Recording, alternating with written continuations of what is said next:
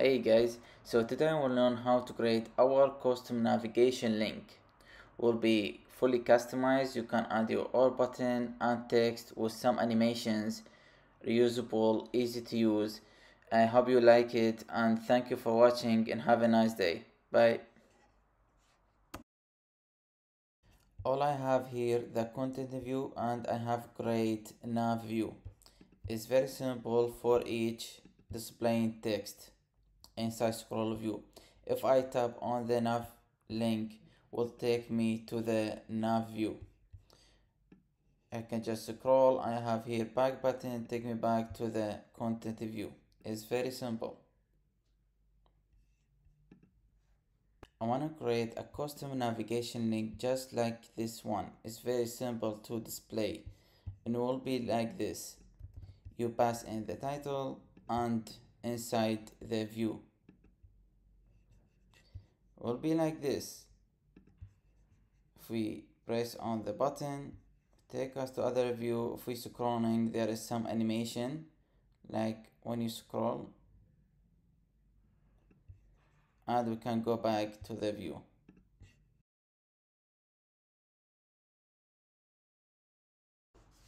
I need to subtract, give it a name.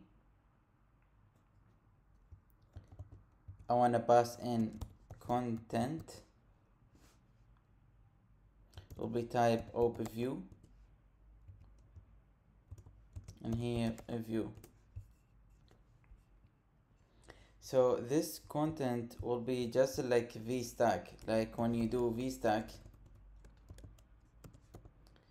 is asking you for the content. You can pass in everything you want inside the view.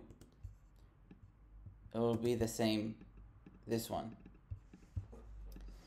So on a finishing up, we have here a button and the text. When you press on the button, will dismiss or take back to the view. So I need dismiss and the title. At environment will be dismiss,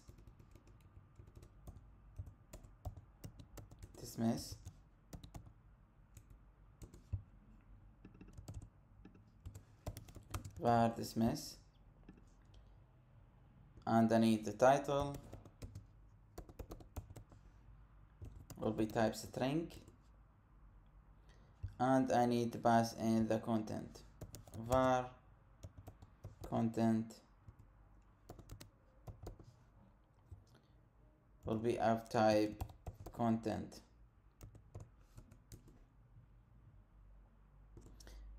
and I need state for the y offset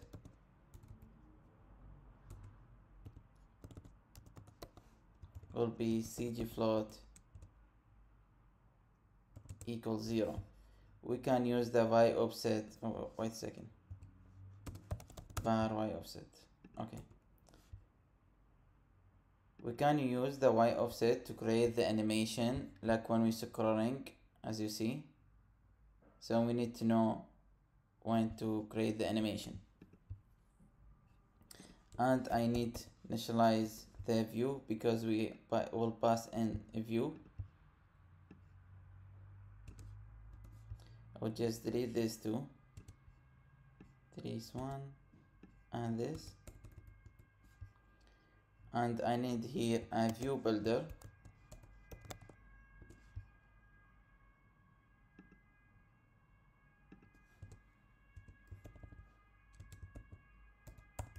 Return as view. Comment B to make sure no problems. There is a problems. Okay, let's see.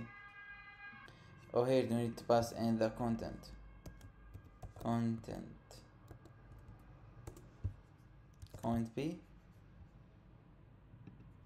Everything is good. Okay.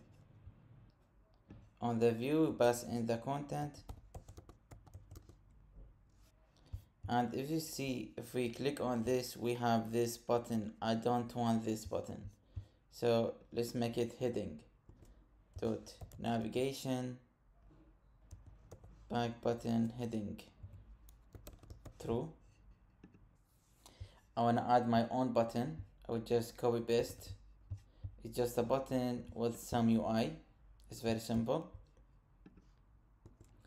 I need toolbar.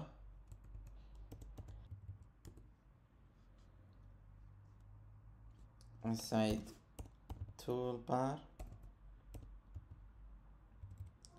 with the placement, I want it on leading. A view will be the image. Sorry, the button. Back button. Let's test this out. So in here, I will say custom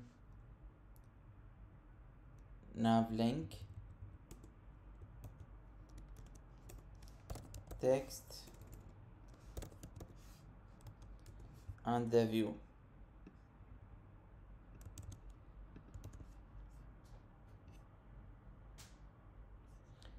We go to the view, we have our button, press. Let's add the text.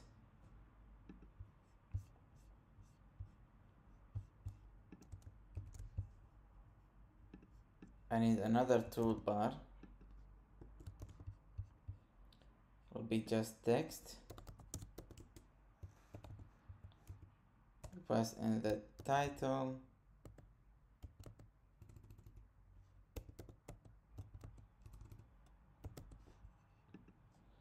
Make it bold, font, title. The same, make it here, as you see. So now let's add the animations to the text on the button.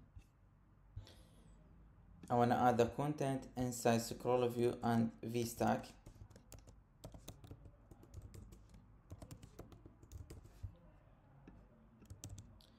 And I want to add a background color to the VStack. You will know in a second. So if we go to the view, we see the background is red for the VStack. Is starting over here on the top and end over there. So based on the position of the VStack on the top, I want to create the animation for the text. Like if we, for example, scroll to the top, well, the offset or the position of the VStack will be like 1, 2, 3, 4, 5, and this one, the text and the button gets smaller. If we get back to the bottom, will be 5, 4, 3, 2, 1, 0, and so on. So to do this, I need geometry reader and preference key. So first let's add the geometry reader.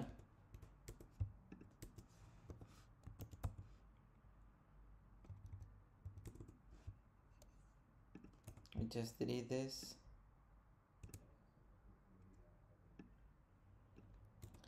I want to adjust the color, be clear.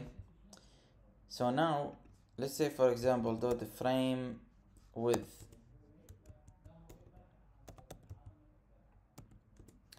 We can have a size like geometry dot size dot width, for example.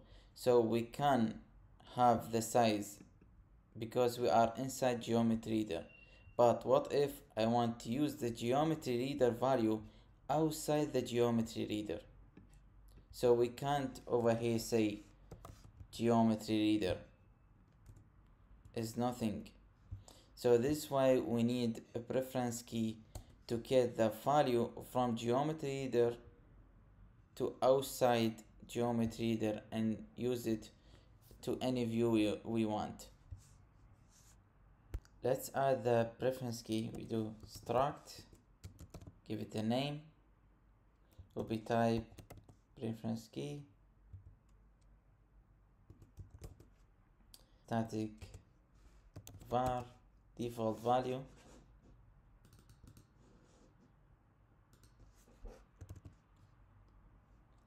of type CG float, because we have we use it for the y offset equals 0 and reduce. Over here we have type cgfloat and input cgfloat will be value plus equal next value.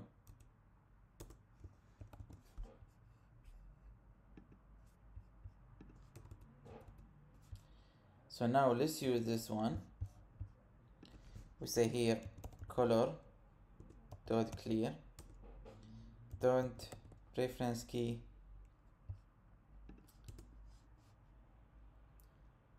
we type in this one scroll y offset dot self, and the value will be geometry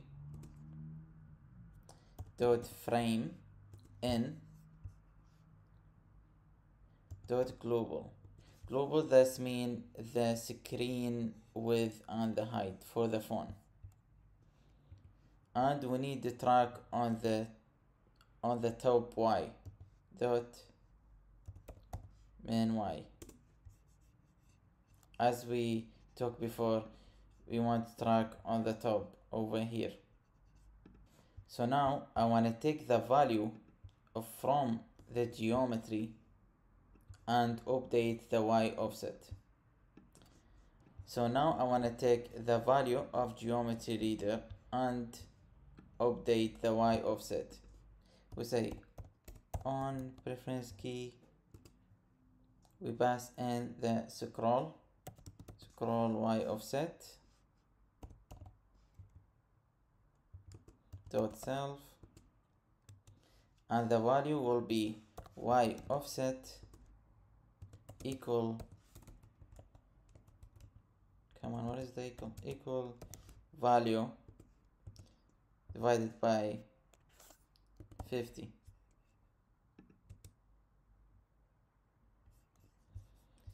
I want to add the y offset. For example, let's say for the button, for now we see the changing, so offset dot offset y offset. Okay, if we scroll to the top, you see the button is moving to the top too, but is moving too much.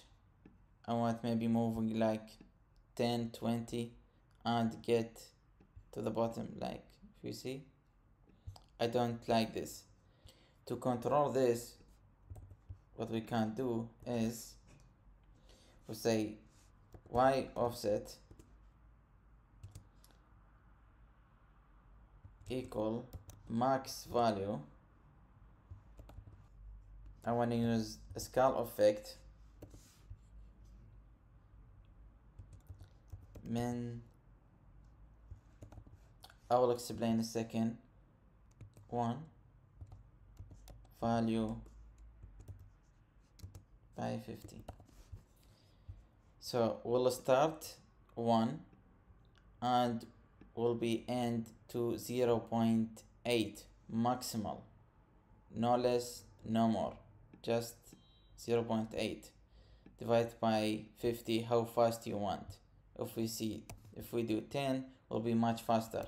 Let's do 50 for now, and I will add the scale effect y offset. So now if we go to the bottom, if you see, let's do it dark so we can see it easily. We scroll to the top, get smaller, and if you do it like 10, when you're scrolling, let's get fast, very fast. I like 100, like the second you scrolling will start get smaller, you see. If you want to get smaller, you can do it 5.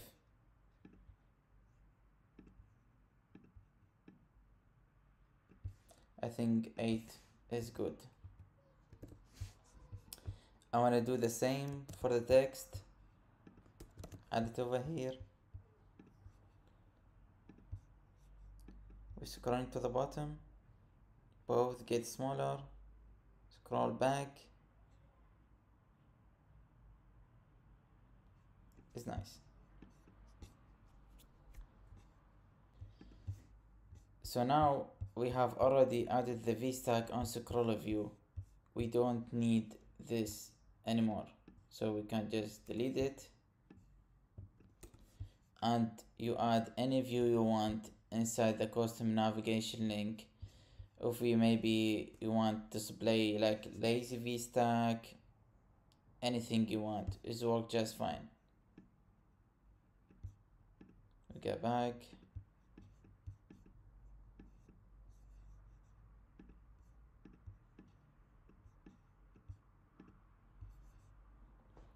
If you have any question, let me know in a comment. I'll be happy to help, and thank you for watching.